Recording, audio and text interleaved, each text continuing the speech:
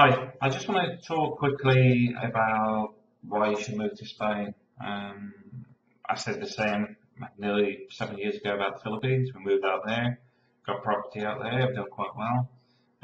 But we've moved on to Spain now because the kids are getting to schooling age. And quite simply, Spain seems a good place to be. Um, I'm still keeping my job, so it's not really a case of worrying about job changes or whatever, which is why this is more relevant to people that make money online or retired or have other streams of income. Um, Unless you're in Barcelona or Madrid or some of those places, because there's a lot of work out there for people that speak English. And when I say a lot, I mean there's people getting English jobs without any qualifications in the main cities. So it's not difficult to find work. Where I am, it is because there's no work for the locals, never mind anybody else, especially this time of year being December. But anyway, the point being, if you've got income external, come out to somewhere where I am.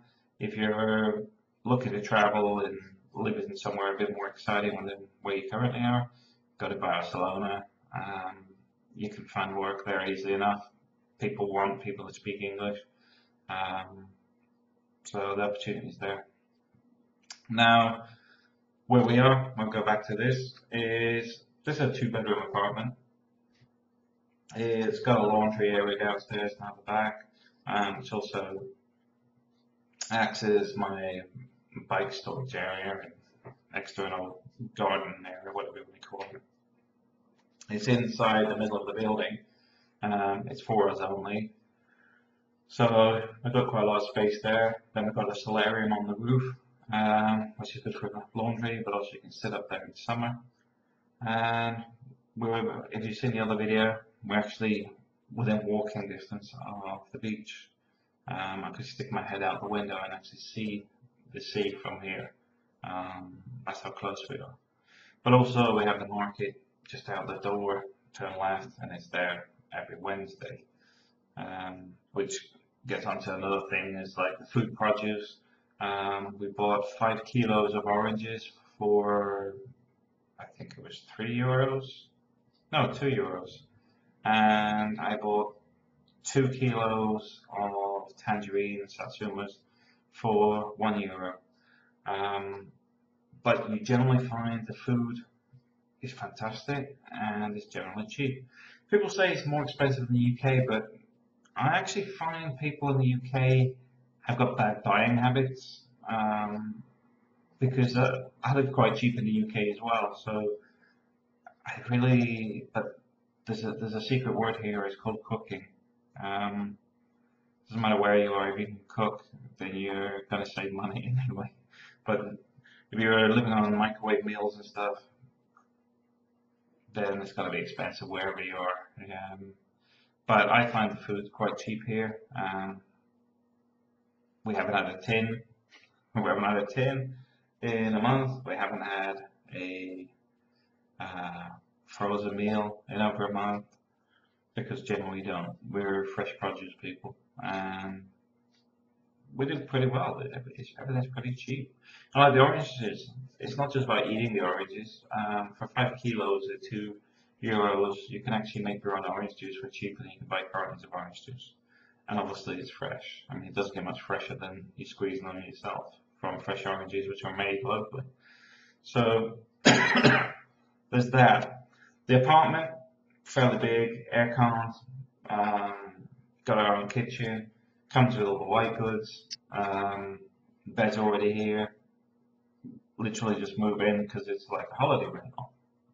It's €300 a month. Bills are up maximum probably €130 a quarter. Sorry, every month. But I'm expecting it to probably be about that every 2 months because we don't actually have the air conditioning on too much. We might have it on like if it's cold at night for an hour or something, but we're not really using it. In the summer, maybe a little bit different, but we'll wait and see. But when I come here, I was expecting to be a bit more expensive, and I'll be honest with you, it's pretty much on par with life in the Philippines. Budget-wise, cost of living, like renting a place, you'd be it's like €300, about £250, which is about 16,000 pesos if we're talking Philippines money. That'll get you a house in the Philippines, but you're not going to get it fully furnished like this for 16,000 and the same build quality. You're also not going to be right on the beach. Um, Food quality, the prices are either the same as they are in the Philippines or cheaper here for most things. That's the bizarre thing. The Philippines should actually be cheaper than here. It's not. Um, Everything is pretty much a lot cheaper than you would expect. But that is also comparable to standard of living. This is the thing people forget in the Philippines. I get people argue with me. Hey, I can do it much cheaper. I'm like blah blah blah.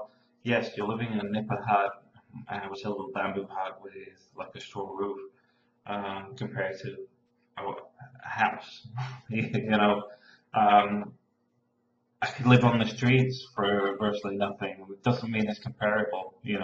I'm sure if anybody lived on the street homeless, whatever country they're in, it's all comparable. It's exactly the same because begging, they're still looking for the next meal, etc., etc.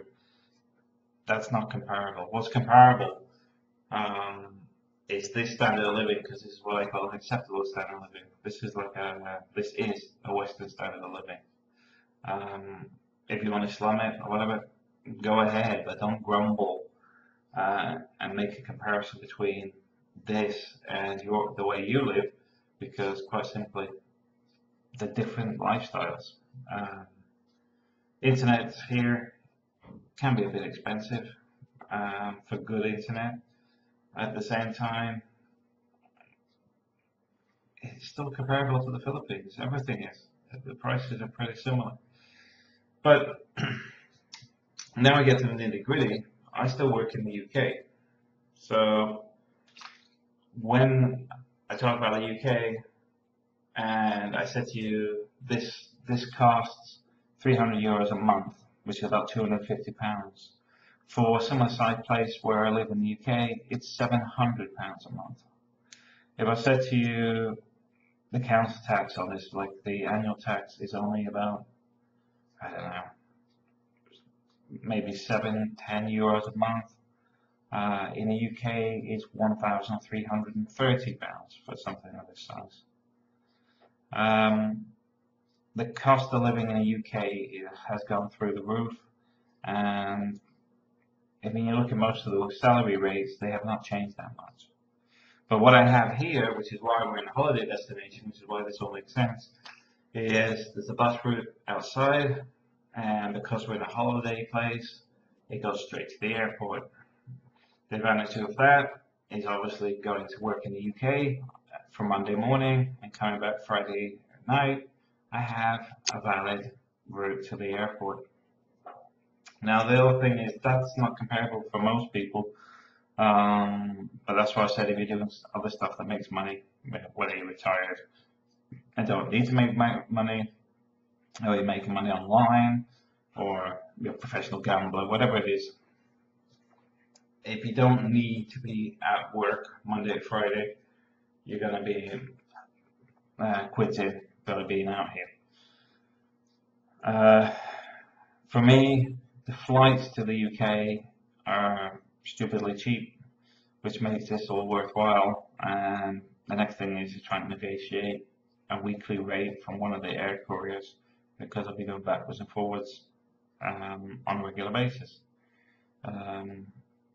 Because I'm pretty much a guaranteed seat every week. So when I say that, I mean I've had flights from £45 one way. So if you budget, say a maximum about £160 a week, which is quite high, but I think you can fly cheaper than that. Although this time of year flights are a bit more scarce and more expensive. It's all comparable though. For example, if the flights are expensive, I just stay in the UK for 2 weeks flat, and then come back for 2 weeks. You know, it just work around the work times. But that's me personally. But I just want to point out that it's cheap to live in Spain.